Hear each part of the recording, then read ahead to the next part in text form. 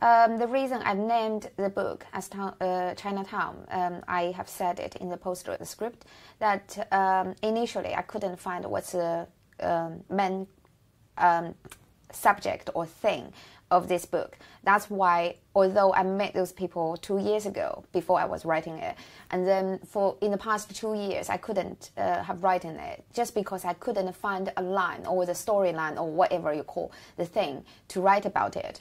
And the reason I write about it is because I met the Amazon's CEO in China for the London Book Fair, and we had dinner in Leicester Square, just one street next to the Chinatown. So during the dinner, I was talking about this topic, and then it seems that he couldn't understand what I was talking about, those characters. Or at that time, it's not characters, it's just my friends. It seems that he couldn't understand my friend. He couldn't understand why they're living here illegally and even being a prostitute just for surviving, rather than just going back home and they have the parents, they have the family, they have the proper job, everything decent. Why would they survive here rather than in China? They could live properly well. And I felt that if I want to explain the whole thing to him, that would be quite a huge topic to talk about. So I had to stop at the dinner eventually. And then when I came back home, then I started to think, okay, it seems that in the mainstream society, there's a lot of misunderstanding, or they couldn't understand at all for those kind of illegal group of people, which I didn't realize at that time. I mean, before that dinner.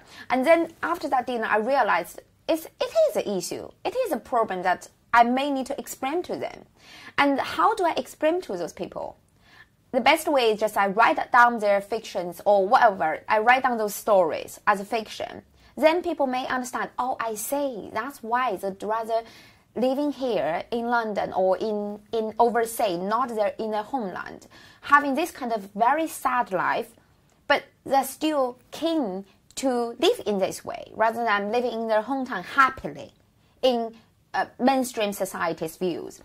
So for that reason, I start to think of a structure this book, this novel. But at the beginning, it's just a random. There's about 20 or 30 characters or people from the reality I have known. Initially there were about 30 people. So I made a list of each people in the reality I know, I met, and I know all of them, their stories. Maybe it's just A, B, C, D, E, F, G, but they all have different stories and different aspects of views of life and everything. And they all have different backgrounds. So from those 30 characters, now I have to gather them up, for example, combine A and B together, or I just delete C, and then I may enlarge the D and by fulfilling other stories into his story. So by doing that, finally, I think after that, my list was shortened to about 15 characters. And finally, when you read this book, there's about 12 or 13 characters as a main story and the main characters, apart from the supporting roles, there are a few supporting roles as well. So finally, there's about 15 characters. Then for those 15 characters and their stories, I began to think, okay, so how could I combine them all together as one book, as one story, rather than 15 short stories and they're all separated, they are not knowing each other for sure, but I need to make them know each other in some kind of way. Anyway, I just need to find the link, to link all those 15 characters, fictional or reality or whatever. I just want to link them all together, like the necklace. There are 15 pearls, and I need to link them together with a single line. So what is the line? What's the storyline I was thinking about? I was thinking about for about 2-3 days. And 3 days later, my friend, the Amazon's Chinese CEO, he finished the London Book Fair already, and he's going to leave. So he gave me a call when he was in his airport, and he said, how about your writing? I remember you told me last time you want to write a book about it. I said, yes, I'm still struggling to think. You know, I still couldn't find that line. And he said, why don't you just start write? Maybe the line will appear itself. I said, no, wait. I think I need to I need to think about carefully before I write it. I need to figure out how could I connect all those characters together. Then I could start write. Then he said, okay, I'm looking forward to reading it. He said that in 2005. And then finally, when this book was written and published in China properly, it was 2015. That's 10 years later, exactly. But I think both of them, both he and me, we never realized it would take such a long time, for 10 years, to produce a book. Even though I wrote it in 2005, this book. But it couldn't be released or published in China for some reason. I don't know, maybe because I just been too lazy to find a publisher. And also, another main reason is Chinese publishers, they don't think this is a serious problem. They don't see the value of this fiction at all, as we English will do. I'm not talking about I'm English. I just say usually in England, maybe they are more interested in this subject rather than Chinese. Because at that time, you know, the Chinese main society, those publishers, those ones who live on the top range of the society, they can never imagine what important it is about the illegal immigrations. What's the matter to do with them? They don't see any point of me writing it even. Now maybe they will start to realize, yes, there are such kind of people living there, but they'll never be aware of it before. So I would say happily, then finally one day, I found the line, the link, the thing. The thing will connect all those 15 fictional or non-fictional characters. That's Chinatown. That's Chinatown. So basically, I invented the Chinatown in this book. The Chinatown was never existing in this book, but I invented as a Chinatown.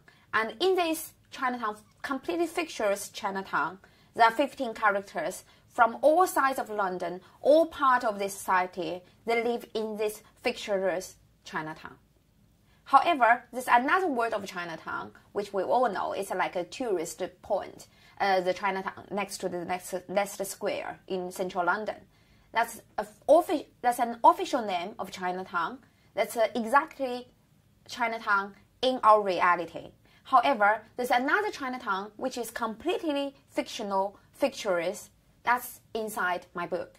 And all of my characters living in this non-existing, fictitious Chinatown, even though all their life and all their stories are true. 所以说，你设置了一个，你给他们设置了一个世界，但这个世界完全是你想象出来的。但你是如何想？就是你为什么会把他们置身于这个 Chinatown 里面？你觉得这个是谁的世界？这个是你心中的一个 Chinatown 的图景吗？ There's no such thing called Chinatown. Okay. 就你作为一个留学生，你到了伦敦之后，你是觉得 Leicester Square 的这个 Chinatown 不是你心中你的 image 的 community of China， 所以你又想象出来了一个吗 ？No. 我怎么回答你的问题？我得把你的问题说在我的话里面，对吧？Okay, I came to the UK in London in 2002. And of course, as all Chinese would do, the first probably tourist point we will go to is Chinatown and the Trafalgar Square and Leicester Square, all those points. And when I firstly went to Chinatown in 2002, the first month or first week of me being in London, I went to Chinatown and I saw all those Chinese restaurants. It's kind of tricky fitting, you know, it's quite, how to say that? It's quite tricky because clearly you know this is not in China, but all these Chinese symbols are there. They have the Chinese restaurants, they have all the Chinese characters on the title and the advertisement board, and everyone walking on this street. Some of them are tourists, and some of them are English, and most of them are Chinese. So you wouldn't tell much difference. Of course, there's still some difference, of course. For example, the architecture, the building style, everything is still British. But all those restaurants, Chinese restaurants, and all those passengers, those Chinese people walking along the street, you can tell it's still part of China.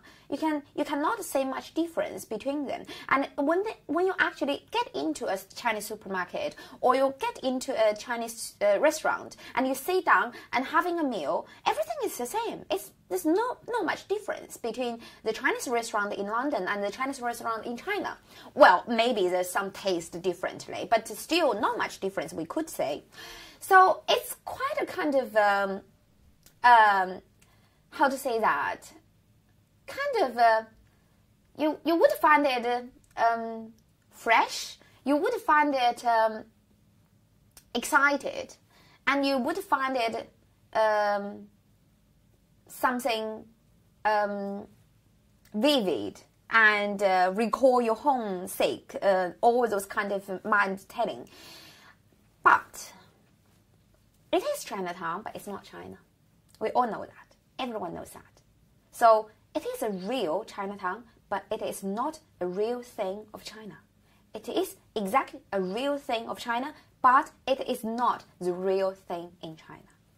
I hope you understand this paradox. So even though this Chinatown is officially called Chinatown, it's not really Chinatown. It's not really China. It's the imagination of all our Chinese people and all overseas people. We imagined it as a China, as a Chinatown, as a part of China. So it's completely an imaginary community. That's in the, well, we know it's one of the literary theories. So Chinatown is the best example of that.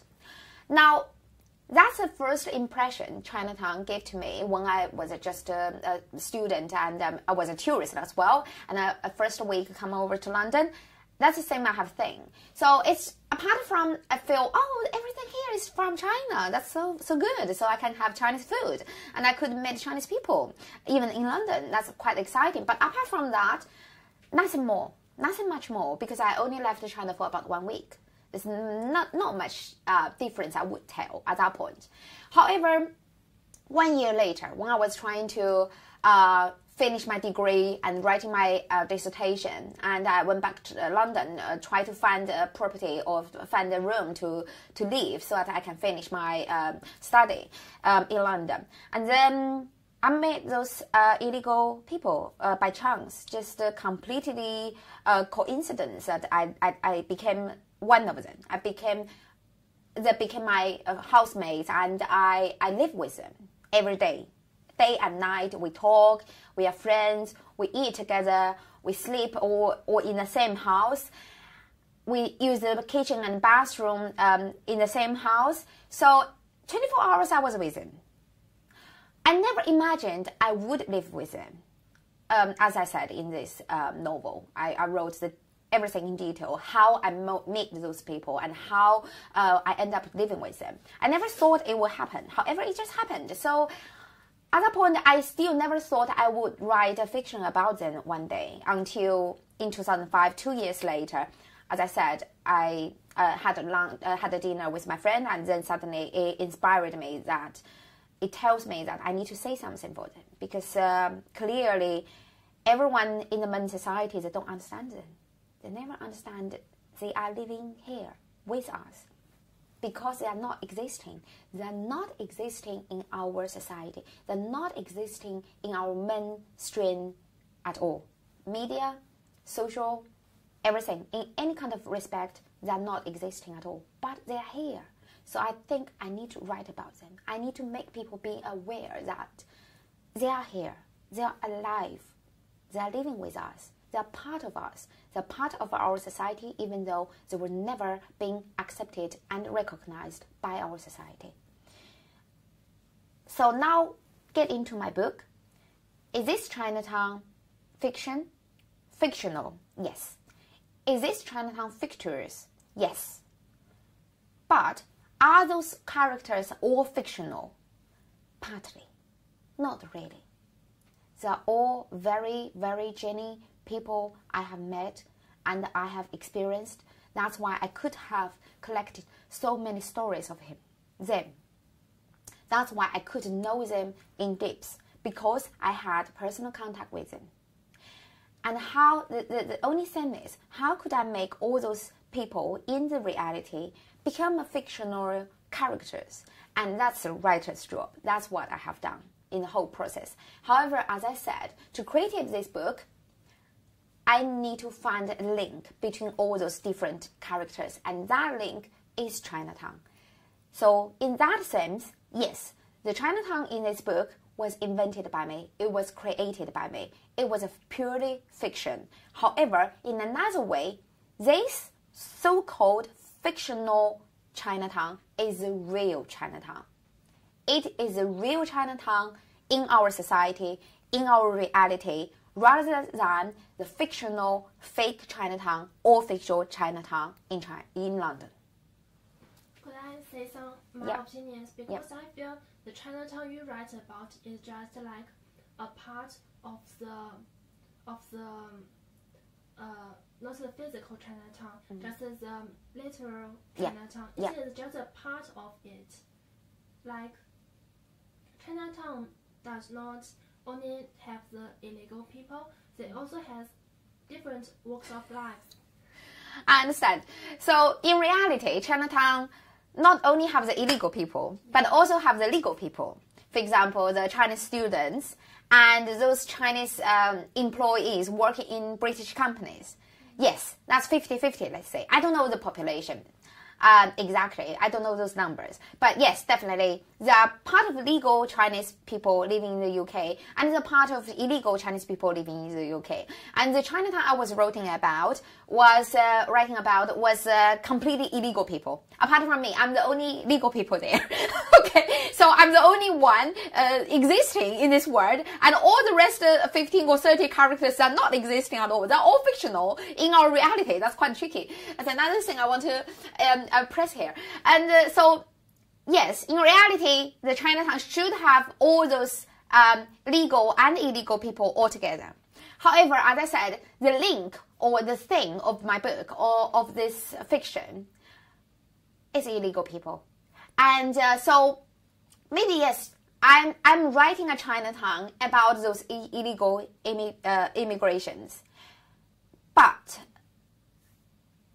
there's some part of this Chinatown maybe I was missing is about the legal people. But as I said, because the thing of this book or of this story, of this fiction was those illegal people, that's why I didn't put the other people in. Maybe they will have other stories, all those legal people, those people who working in a British company or something, or the students or the mainstream Chinese, or very successful, for example, the entrepreneur of this country. There are quite a lot of Chinese as well. So the story is not about them because we can all see them. So the same I was trying to write is under the city, underground, those people we could not find out, we could not see. And that's the thing about this book. That's why, yes, maybe I just wrote part of the Chinatown. So my curiosity is why you title this story of the 15 characters with the name of Chinatown instead of like the invisible people in Chinatown or the people you don't usually meet in Chinatown like this, but you use a more general word Chinatown. That's my question. Okay, that's a good question because usually before I read this book, actually, let's say, usually when you mention Chinatown in London or in America or anywhere worldwide, usually when you mention this word, how many percentage of people will be thinking of there are some illegal people there? I would say probably 90% of people were never being aware of this some illegal population inside this society. No, I feel most people know that there are illegal people living in London. Yeah. They are aware of that, but maybe they have little touch with them, but they are aware of that. Okay, but when I say a Chinatown word to you, would you think of them? Oh, so I say that again. If I say, okay, let's go to Chinatown, what would you think? Shopping, restaurants, meeting. Yeah. Is there any little thing about those illegal people? Maybe don't go to Chinatown at night because it's maybe very dangerous. Maybe. Yeah, that's a film. That's an American Hollywood film, will tell you. But when I mention a Chinatown word to you or to anyone, would any of them, I would say probably less than 10% would be thinking of illegal people. Everybody will be thinking about everything on the surface. Everything we could have seen is all those legal people, all those Chinese restaurants. All those people on the street is illegal. We are assuming they're legal. Maybe they're not. We don't know. We never check their identity. So let's say if I go to America or if I go to Paris and I said, okay, let's go to Chinatown. Would you think of anything of illegal people? No, I don't think so. So why I mean this? Maybe because of the Hollywood film of Chinatown, or maybe because of the media's report about Chinatown and everything. When you Google the Chinatown word online, I don't think you will see anything illegal there. Everything comes out from the media, from people's mouths, or from people's thinking of imagination of Chinatown. Everything I assuming or I believe is most of them will be thinking of those legal terms only. However, the illegal side, they may be aware of it, but the only chance they would think or read about this illegal immigrants news is when there's some tragedy happens. For example, in 2003 or 2005, I cannot remember, in the Dover harbor, there's a very sad tragedy. A lot of Chinese people died, and they're all illegal. They went there by paying lots of money, tens of thousands of dollars or pounds, just to get into the country, but they tragically died. So we only can read those kind of news when there's something bad thing, really, really sad things happened, and it will be revealed. However, that's just very, very little amount, very small portion of those illegal immigrations' life, because the one you have seen is the one they have died, and thousands of hundreds of them, they actually succeed. They came over to this country and they live here, but nobody could never see him. So that's the same I want to write about, because they're so mysterious or very interesting. You thought it's interesting, but maybe as I feel that many of the people, do you think they want to be exposed in the general, the mass communication in front of the audience?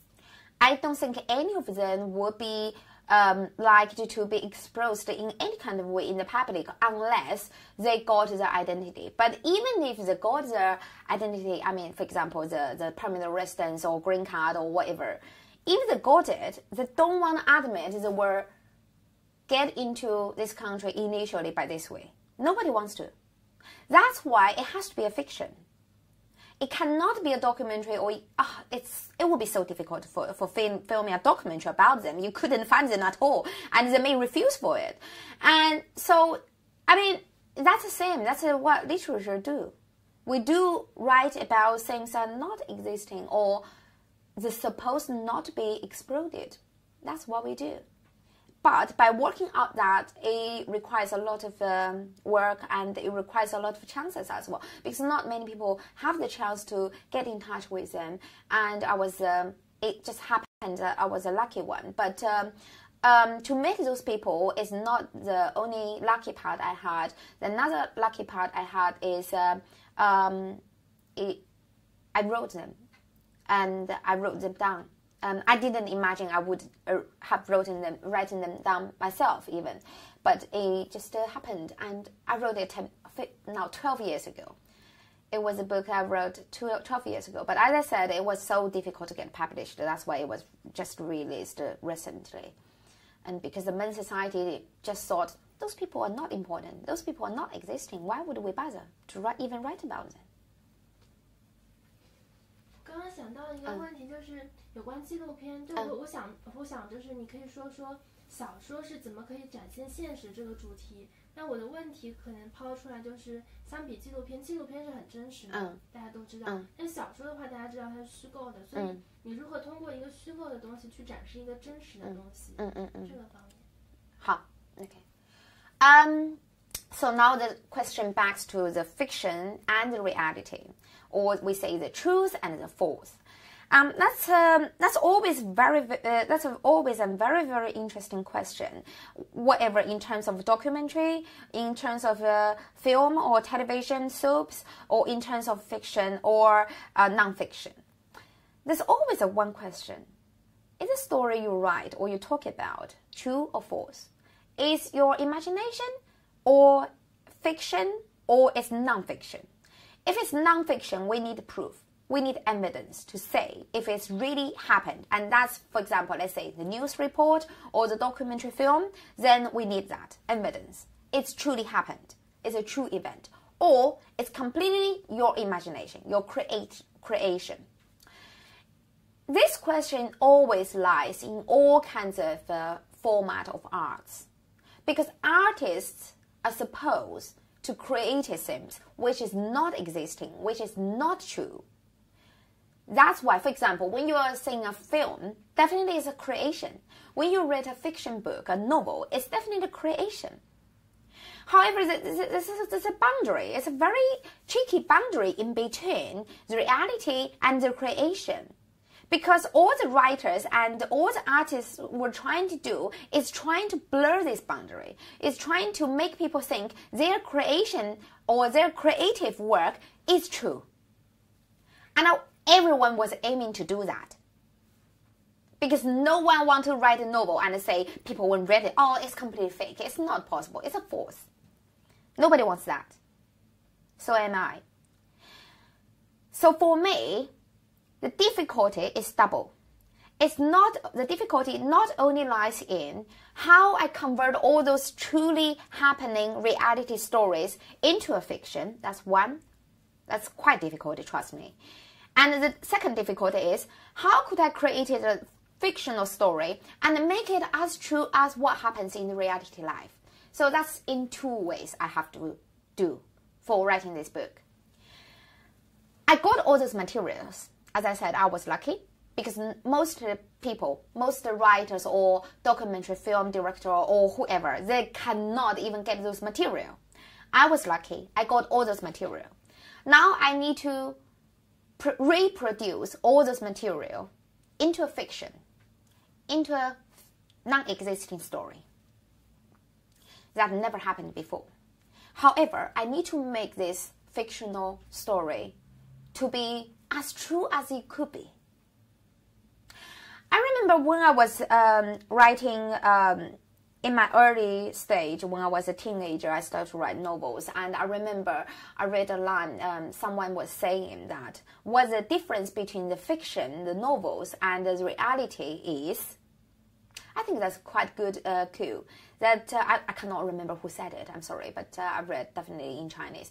It says that the difference is novel or fiction is what could have happened in the past. Sorry, say that again. Fiction or novel is what could have happened in that location, in that time, in that place, with those people. But it didn't happen. And documentary or non-fiction is what exactly happened on that occasion. So that defines the difference. So I was always using that line to tell myself, okay, so this is purely a fiction because most of those things I wrote in Chinatown didn't really happen. It didn't really happen. Or, for example, let's take the prostitute Abel story. Well, probably only a few elements, a few very key points are very true that I'm sure it was happened. But all those plots, all those stories I created. The person has her a real sample in reality. And all those very crucial, vital points of her life turning points, that's what he told me about it. But of course, she wouldn't tell me what dialogue she had and what happened with her and her first boyfriend and why they broke up, blah, blah, blah, and so many. All those details, I have to do it all myself. So it's like, taking that as an example, it's like the storyline. We have the storyline scheduled. And then, but I only know a few, let's say 5 or 6 key points of all those stories. I only know those key points to make Abao from the Chinese students studying in the UK became a prostitute in Chinatown. Okay, so there are let's say there are 5 key points. And I know the 5 key points, what exactly happened. But I don't know the dialogue, I don't know the characters, I don't know all the supporting side stories and everything. So what I need to do is I get these 5 points, but I fulfill all the fictional things in between those 5 points and make it a whole story. And I actually quite keen to say one thing, that most readers, after read Abao's story, they always question me, and they couldn't believe that, said, is that point true? Because they thought it's impossible. What it is, if you have read about Chinatown, you would know what I'm talking about. It's about she witnessed by accident. She witnessed that her boyfriend was giving that Abao witnessed her boyfriend was giving his mother a blowjob. Everybody thought it's fiction. Everybody told me it's impossible. And I have to say to them, I'm so sorry. That's true, because the reason I cannot make it more look like reality is because that's exactly true. That's what Abao told me by herself. It's definitely 100% true. And that was the only reason I couldn't fiction it. Because that's a key point. It caused all tragedy happened to her afterwards. It caused her completely lost confidence and trust in for her whole life about love and relationships and marriage, everything. It destroyed her on that point. It has to be like that, because without such kind of thing, she will never become a prostitute. She will still have hope of love. She will still have hope of a boyfriend and relationship, and still hope to have a happy marriage. It destroyed her completely because of that. And it's a true fact. That's the same, I really cannot fiction. And sadly, you know what? If I were to create the story myself, I wouldn't make that. Because it's just too impossible. Everyone thought, no, it's impossible. But I'm so sorry, it's reality. The reality is so crucial. We just have to accept it. And the reason I cannot change that point is because, as I said, that point changed her whole life afterwards. So it has to be like that. So you want to show the crucial reasons that lead this character become the prostitute.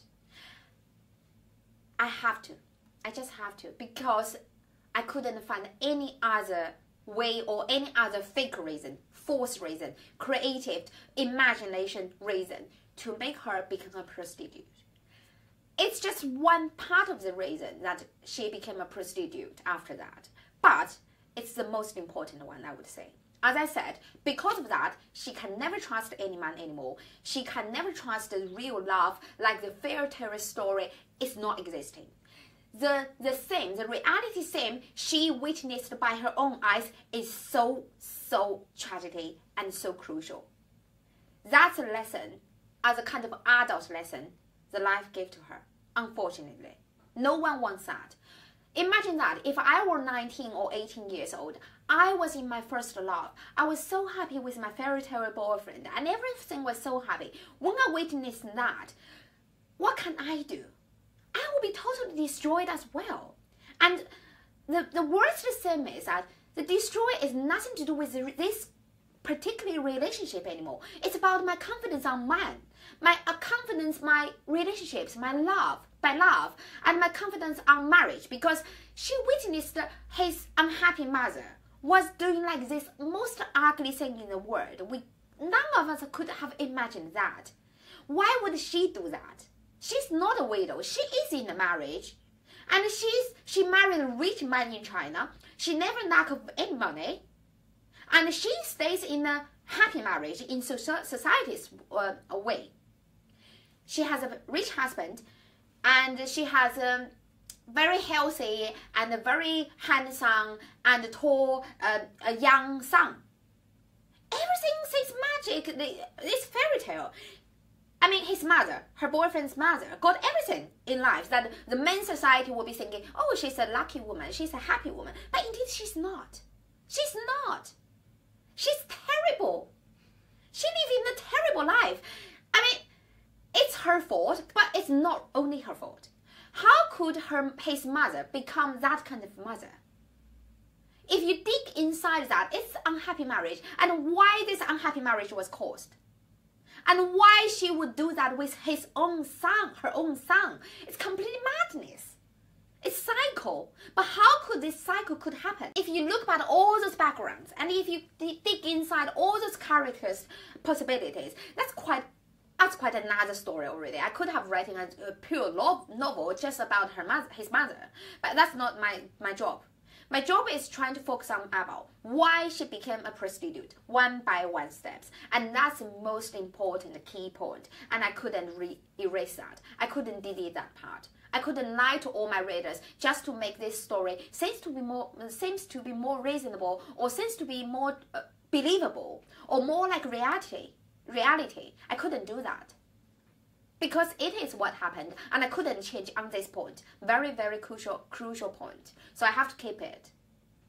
And after that, of course, other things happened, and one by one, so she became a prostitute. But as I said, partly it's her fault, but not all is all her fault.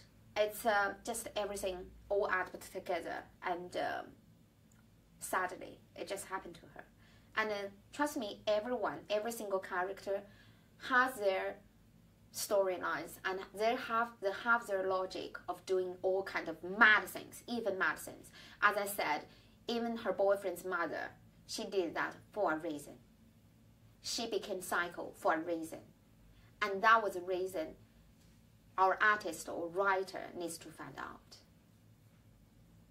就是你不仅在展现这些 illegal people 的生活，你更加是展现了一个他们背后的驱使他们成为这样子人的一个社会情况。Yes, and as I said, if you that's my understanding. If you want to make your character as true as in reality, you have to find out everything in the background, what happened before that and after. Because every character, they're not existing just for this one piece of paper, one piece of a story. They have their own history. They have their personal history. They have the background. They have the family and relationship and emotional experience, everything behind them. So it's not like the Hollywood film. Sometimes you just say a character, the only reason he appeared in this film was just to be killed, for example, just for 2 seconds. And in a novel writing or in a fictional writing, you cannot do that. You have to, if you want to make all your characters stand up as a character, as a real person, you have to find all their past and all their future. You have to give them a storyline and a logic to become today.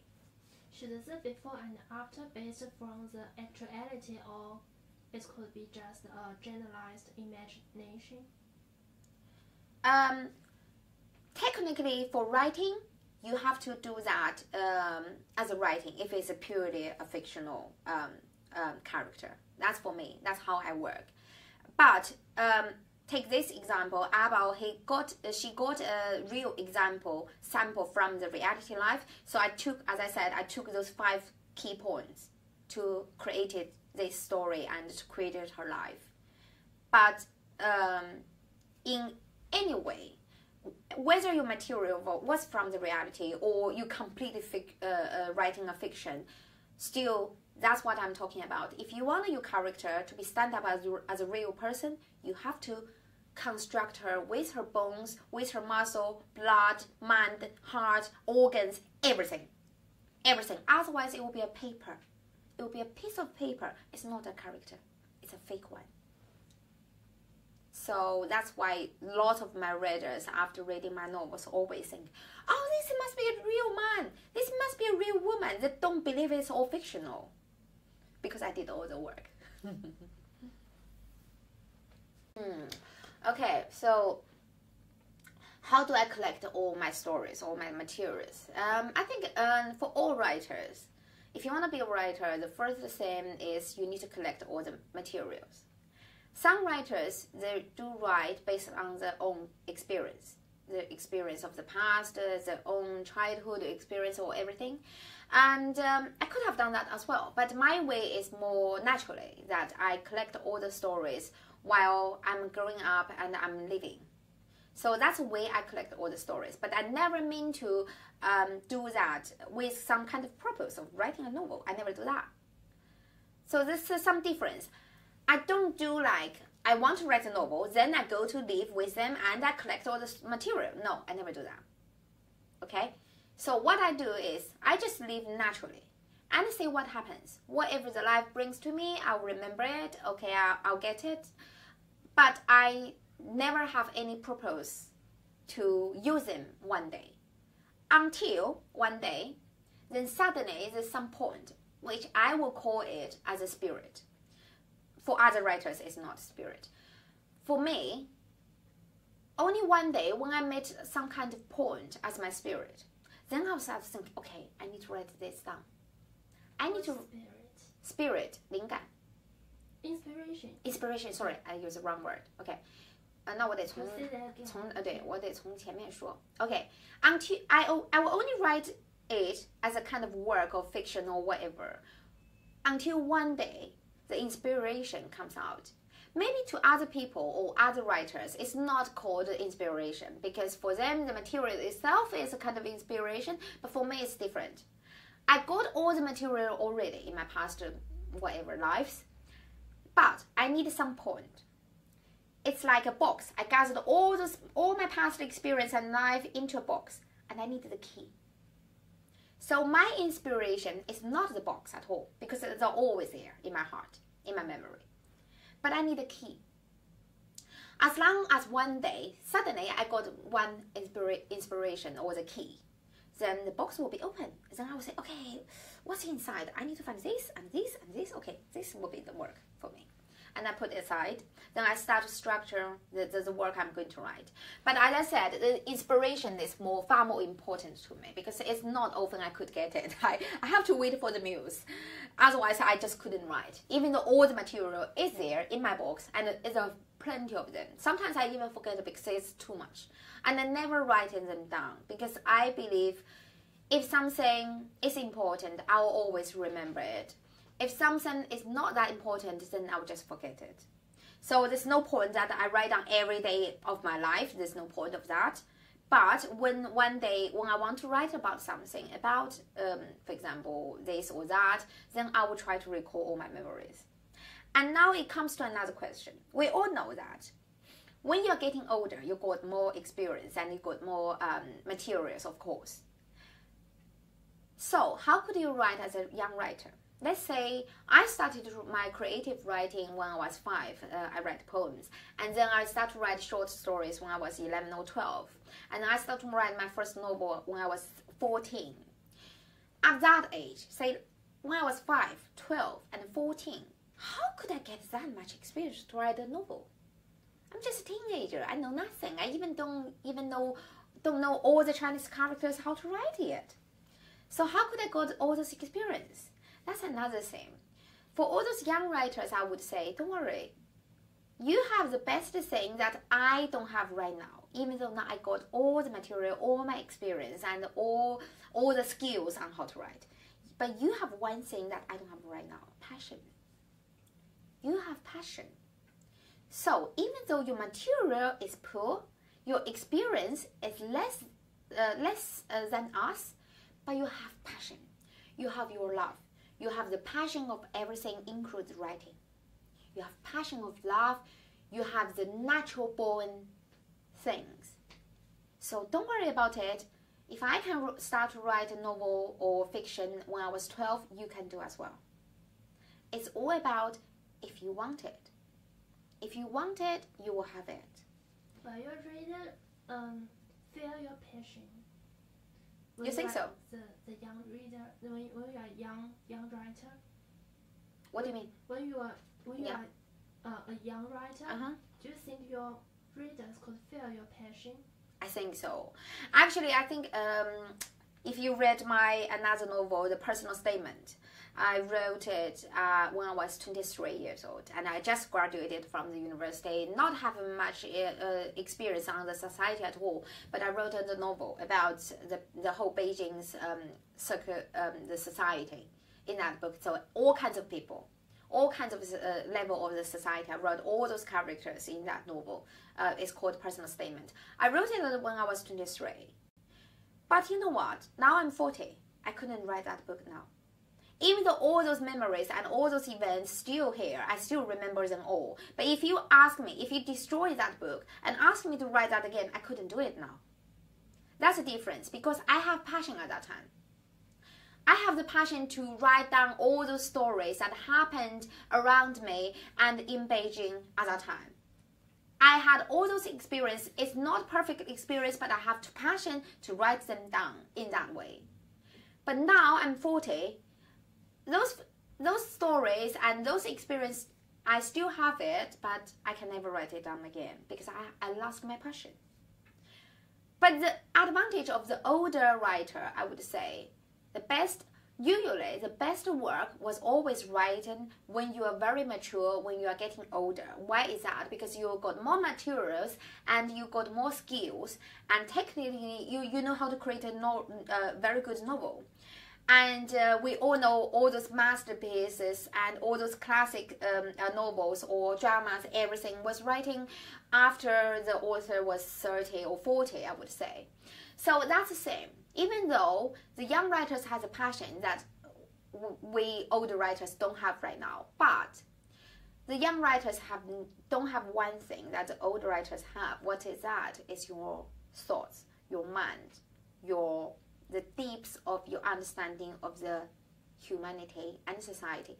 That requires time. When you're young, you don't have that much experience. You don't know what this people is thinking, that people is thinking. You don't know what is happening in this world. You don't know all this political movement because you have never experienced it before, and you don't know how to react on it. But when you're getting older, you have experienced enough, you know how to handle it. And you can see through all the things. You can see through all the society and every single person in depth, because you know how to read the people. And you have experience how to react during all those political movements and everything. You have your own mind already, and you are independent, completely independent thought adult already. So that's the advantage older people would have. But yes, of course, I agree. Not everyone can be a writer. You have to be having that kind of talent, and plus you're working hard, plus some kind of training, unconsciously or consciously. But it just trust me, if you're a talent writer, you will show up. Don't worry about it. If you're not, you will never. So just give up. But ask us, what do you really do when you are not writing? That's the same. That's why I came to England, actually. The reason I came to England is because I don't want to live in a writer's life. Because before I came over here, I was 25. And in China, I published 5 books already. And I was interviewed by the CCTV, the Chinese Central National Television program, as the youngest talented writer. So I got everything most writers would dream of already. But in Beijing, I have a very good life. I work as a journalist in a magazine and also in TV station. And everything I had in Beijing was everyone would dream of. So why I came to the UK? Because I wanted something different. I don't want to be that kind of person in that society. Or in short, I don't want to be a writer in a society. I want to be a nobody. I want to be someone nobody knows who I am. That's exactly why I'm here. That's why I'm so happy living here just as Juliet, because nobody knows my pen name in China, and nobody knows I have published so many books in China. I think about 9 or 10 right now. And so I enjoy my freedom of life. It's like when I was in China, everyone knows you are a writer or everyone knows you are a journalist. Then for me, I couldn't get an ordinary life. I was in an ordinary life as a writer or journalist in China, but that's not what I wanted. I wanted total ordinary life that nobody knows who I am. So I'm just a girl called Juliet. When I was 20 or 25 or 30 or whatever, I'm just me. And nobody knows I'm writing, and nobody knows I'm a journalist even, because journalist is still kind of, part of writer's work.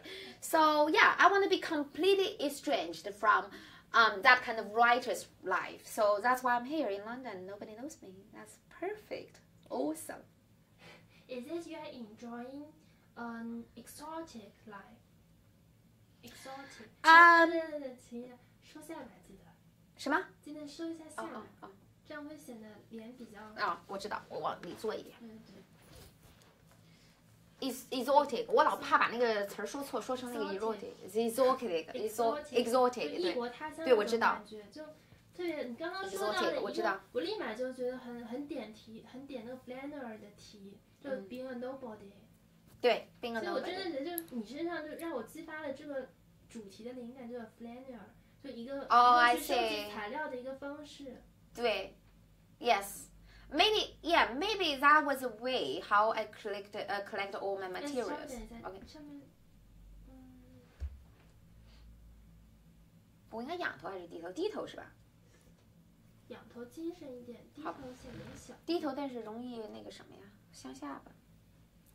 这样可以吗？这样挺好的，这样挺好的。好，继续。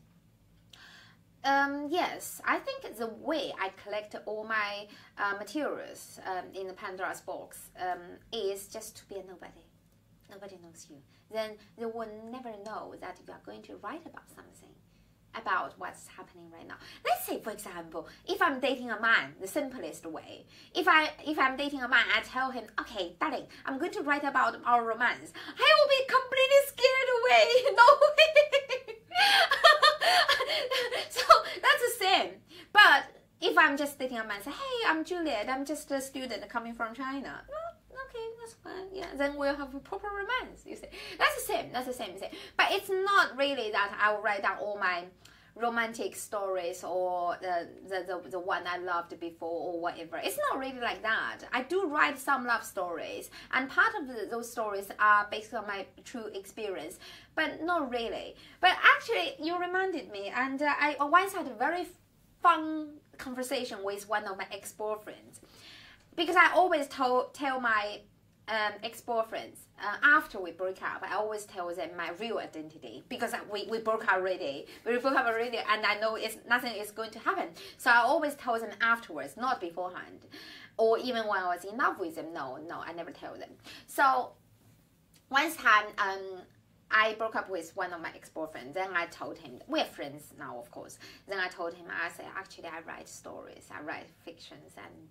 he said, oh, really? And I said, yes. And actually, I published some in China, too.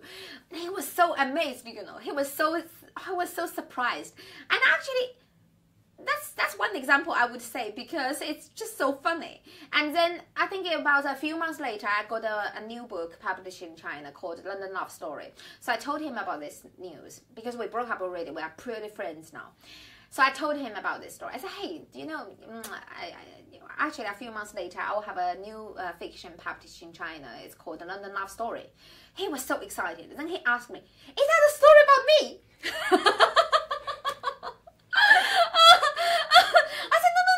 Wait, we just broke up a few months ago. One, I wouldn't be able to write a novel in that short time. And two, even if I write that in that short time, I couldn't get published so soon. I said, it's definitely not your story. It's another story. And then he was curious. He said, if it's not my story, whose story is that? Then I told him, I said, okay, it was about 3 years ago. I was dating a man. Yeah, so basically this book is about a story happened 3 years ago. Then he started to be more curious. And he said, so in the past 3 years, how many boyfriends you had? And I was trying to calculate. I said, oh, probably 2 or 3 or 4. I'm not sure. Then he's English, okay? He's English. But the funny thing is, the next thing, he was joking, of course, I know. The next thing he was said, oh, you're such a slut. Laughing. I know he was joking, but still, I just thought it's so funny. You understand? Because that's some moments when the fictional world and the reality world were combined and joined together. It's just so much fun. It's just so much fun. But it's not happening all the time. It's just one case, and that's why I still remember right now. It's just so funny. Yeah, but as I said, that's a way how I collect my materials to write a novel, because I want to be a nobody and nobody notice me. So I will be the ordinary people, and people will treat me as ordinary people. That's a life, exactly the life I want. The reason I choose to live overseas rather than in China is not only about the exotic. It's not only about the exotic way. It's also about one I could learn. I could learning all those cultural difference between whatever America or UK or China or whatever. Whenever you go to a new country, you will learn the country's culture. That's the kind of thing I want to learn. And two is it's kind of exchange. You line up the distance between your personality and the real life, and then you can observe things in a different angle and view. So that's quite a kind of thing all writers would love to have as well. And another reason, as I said, is because in social way, that's the only way I can pretend to be a nobody. Because in China, everyone knows me, so I couldn't get much. For example, I can never meet all those illegal people. Oh, there's no illegal people in China anyway. But that's just example. If I were in China, I couldn't meet those people at all. How could I? I was not in that society, so how could I meet them? So it could be quite difficult to me to drag more stories like this. But in England, it's completely free. I can do whatever I want. I can be anyone I like to be. So kind of very interesting life. It means that you want to collect the materials through the process of being a nobody. 现实就让它更源于现实的一个关系。Okay, when you become a nobody or a stranger in this society, that nobody knows who you are or what you're doing, then you can do whatever you want. You can collect all the materials as you like, and it's more convenient. Or, as Benjamin said, it's more like the city flatter? Planner, yeah. City planner, yeah.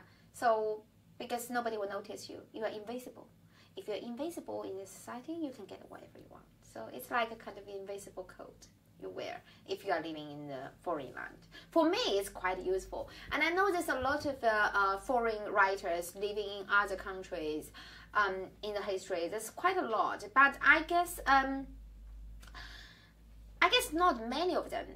As far as I know, I don't know anyone who is acting like what I do, that I completely buried my pen name in this country, that even nobody knows I'm writing at all, and even nobody knows me, my name, knows any of my other names rather than Juliet. Even Juliet is a fictional. So I'm a fictional character here. I'm not existing. Juliet is here existing, but the real me is not existing in this country. That's how. It's quite tricky, yeah, I know, it's fun, but that's the fun part. I love it. So where is the real you? The real is in my book. The real you is in your book? The real me is in my book, yes. And in the reality, the character I'm creating is myself, Juliet. So the book is your imagined world of yourself. 就是书里面的，就是你给你自己的一个世界。I presenting the real me in my fictional work. Presentation. Present. I present the real me in my fictional work, and the me or the way I'm writing my novel is my reality. However, in the true reality, the Juliet is a creation, fictitious character that I created for my own. And I enjoy this kind of game. That's quite very, very funny. But I guess when people are watching this documentary, I couldn't do that much more. But still, yeah, I think the audience are limited. I still can play on. 你刚刚为什么Why did you? 你刚刚为什么会想要用英文来说？The reason I wanted to talk in English is because even though Chinese is my mother tongue language, but some kind of thing, it's quite weird that when I was writing this novel, even though I was writing it in Chinese, but I was educated in the UK, and then all those kind of illegal immigration themes, and also the literary theories such as subaltern studies and so on, and post-colonial studies and so on. All those literary terms I learned from English, in England, from in English context. So even though I wrote this novel fiction in Chinese, but actually the main spirit or the main thoughts behind this story and behind this fiction are all in English. So and that was 10 years ago. That's why when I was getting interviewed by the Chinese media, when I was talking about, even though I was talking in Chinese, but everything I was talking about is actually English culture, you understand? And it's English literary theory, or the Western literary theory, or the Western understanding of this kind of things. So it's quite tricky. I still regard myself as a Chinese, but in some way, I think my spirit or my thought was constructed by the Western culture and the Chinese culture altogether. So I feel more comfortable to speak English when I was talking about this fiction in depth, about its construction, about its background behind, and it's about the literary theory things, and the understanding, and the culture thing. And another reason is because all the story was happening in London, in the UK. And so I should have write it in English, but I couldn't. Just my English is just not that good enough. But when I was trying to express my deep thoughts about how I created this story, how I created this fiction, I would prefer to use it English. Not my mother tongue, but still a kind of my mother tongue of theory. 可能需要再讲一遍，因为那个 sprint 又说那个 inspiration 说成 sprint 了，就有点可能听不懂观众。那一句，你要不然你就把那个字幕的时候做上就行。不行，老师是说，但是那一句怎么样就必须是怎么样。那就是我说错了。那个 spirit 是可以的，那是精神的意思，也可以的。那个不是，我说的就是精神，不是那个灵感。就还是有点难懂，就总体有点难懂。不会吧？但是你让我重复，我想不起来了。而且我都说了，那个是 spirit， 我就是要用那个是精神的意思，就是我的那个精神是思想是英语的，不是说灵感，灵感没有语言之分。那还有那 target audience 呢？你是不是想要让英国人更了解这个？因为可能他们出台一些法律去保护或者去No. It's not my business. I'm a writer. All I concern or all I do is just write a fiction or story as good as possible. That's my aim. And whatever happens after the work is written or published is none of my business anymore. So it's not. I don't care about the audience, to be honest. So even though some writers even though some readers love this book or hate this book, it's none of my business anymore. I don't care. I wrote it. You can choose to like it or not like it. It's not my business. It's like a baby. Okay, I bear a baby, I educated the baby, and when the baby become an adult, that's him. It's nothing to do with me anymore. I'm just his mother. That's it.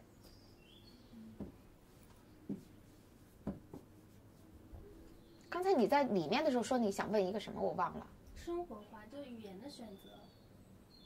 啊，对，哦，那个我已经回答了。还有什么？你本子上已经没有了是吧？本子上基本上都有涉及到了。基本上对，说的已经挺深的了。啊，对，我有一个问题是那个，我刚刚在公交车上想到的，就是那天去绿叶街的时候，你走在街道上，就这你曾经行走的一个街道，然后它可能房子都更换了主人，然后变换了居民，你走在这条街道的时候有什么感觉？会不会有那种，就是一段已经被滞后的一段回忆？因为你都已经想不起来到底是哪幢房子，可能会不会就已经被你抛掉了一段回忆，然后又行走在这个街道上是什么一个感觉？When I was walking alongside the Green Leaf Road that day, actually, I don't feel much homesick or anything, because there was just one place I have lived in the UK or in London, probably one of 10 or probably one of 12, because I have been living here for 15 years and I cannot remember how many houses I've lived already. It's just kind of memory of my past, even though I couldn't even remember what the door number is where I was living. But as I said, it doesn't matter, because all those characters, all those friends were still vivid in my mind, and they were never disappearing. No matter where I live, no matter where I used to live, it doesn't matter, because all those people and their story and their lives were still in my mind, in my memory. It will be never lasting. 你说别人的，就是你说他那种 physical 的 Chinatown 是一种 imagined community， 那你有没有觉得，就你书中的这个 Chinatown 也是一个 imagined community？ Definitely, any kind of Chinatown is kind of an imagined community. It's just by different ways. For example, I went to Paris and I went to New York. They all have Chinatown as well, and well, it's actually massive, big Chinatown compared with London ones. London one, this is very small in the central, just one very small corner street with some Chinese restaurant. But in New York, for example, they have massive, a kind of a zone. The whole area is completely Chinese restaurants and Chinese supermarket and restaurant and everything. They got everything. There's no difference between the New Yorker's Chinatown and the actual small town in China at all. So even though it's all everything in reality, still it's a kind of imagined community, because we all know it's not China. We all know it's in America or in London. So it all happens. The word China is all happens in people's mind, in their imagination. It's a kind of it is one of the very famous literary theory in the late 20th centuries. I know that. It's quite interesting. Now it's not really up to date, but still that content is there. That's why I said I would prefer to be interviewed in English, because all the thought I have is in English. If I were saying in Chinese, I have to translate everything, then that's kind of tricky, yeah. But only in this kind of way.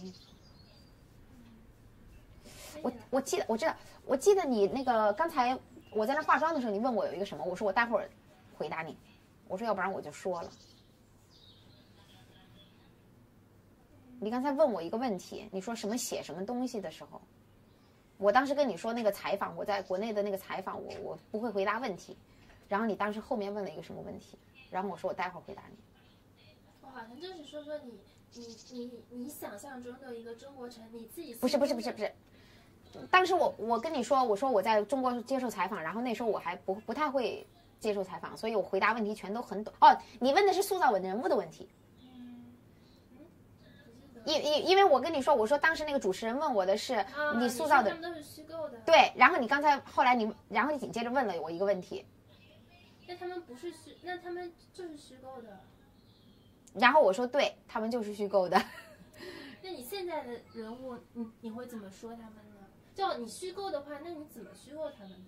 对，刚才你问的是这么一个问题。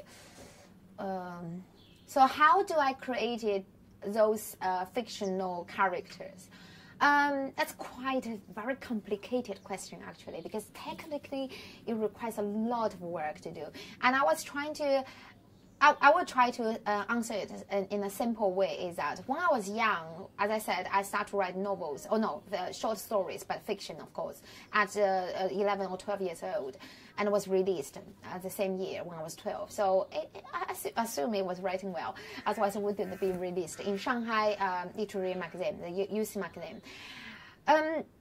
So at that point, all characters is completely purely fictional, because nothing happened at all. The one I released in Shanghai Literary Magazine, it's about a story of how I was a boy in the fiction. I was a boy, how to save people from the fire accident. So it's about that story. It's a very short story. I think no more than 1,000 Chinese character words, but it was fun. It was fun even when I read it today. But the whole story is fictional, and the characters a boy was fictional as well. So how to create that story and how to create that character, I think it's just something natural at that moment, because I don't have that experience at all. I've never experienced any fire accident and save people or something. It just came out. I don't know why I wrote it, actually, even now. It just happened. But that was not the first fiction I have written. The first fiction is quite interesting. I think for my writing history, that's quite interesting. I never remember this, but today, by this question, now I remember. The first ever fiction I write about is I, as a man, as a boy, teenager, same age as me. I was 12 at that time, but I wrote a guy who is 14 years old. Why 14 years? Because you will know very soon. And he, in the short story, I fell in love with my next table classmate, who is a girl, and she's very pretty. And not because she's pretty, I fell in love with her, but because we had some deep communication or whatever. You could call it soulmate or whatever. No, and we communicated very well, and so I had some special feeling for her, and I think I was in love with her. But in China, it was completely banned. You cannot fall in love before you were 18 or something. So it was completely destroyed by our teacher, high school teacher, middle school teacher at that time.